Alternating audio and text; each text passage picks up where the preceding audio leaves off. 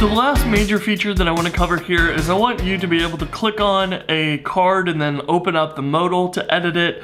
And I will leave it up to you to fill out this entire section, but we're going to build a little form just so you can edit the card's name, and then we will sync that back to the global store. But we want to be able to basically toggle and close that modal, and so that's what we're going to build today. Now, the first place to get started, of course, is we want to go through and create a card for each one of these. So we're going to create a new subcomponent called card. We don't really care about this index right now. You might want it later on, but we're going to do that later. And actually that index could be useful to reference which card it is inside of the global store and may make the accessing a little bit faster. We're going to get rid of that. We're going to do a search for it instead. This should be card.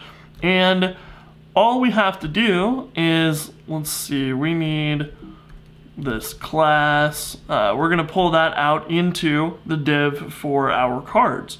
So we'll go and create a components card view. So this is going to have a template of card body. We're going to have the card.name printed out inside of it. We're going to close the template. We're going to have our script tag, which exports default. And this is going to have props. It's going to take that card that we just passed in. We're going to have a data function for this. So this is going to give us an object back, and really we are caring about the editing state of this. So we want it to be a Boolean, true or false. It should be false by default, of course. But we want to be able to toggle this on and off to display the modal or not. And so that'll be as simple as that is.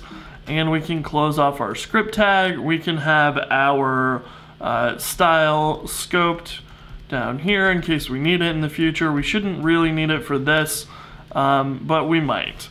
So if we go back to our application, anytime that you see like one of these widgets, like all our cards have disappeared, take a look at the JavaScript logs. It will tell you pretty much exactly what is wrong. And for us, we have not defined in our list.vue file what the card template is.